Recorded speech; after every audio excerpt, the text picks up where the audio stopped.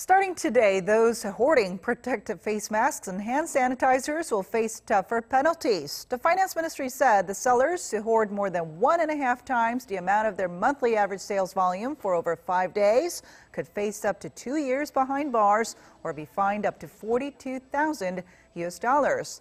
Ever since the coronavirus outbreak, there have been skyrocketing demand for face masks and various forms of sanitizers. And a new regulation is going to try to prevent unfair trade activities that disturb market stability. The government will enforce these penalties until the end of April.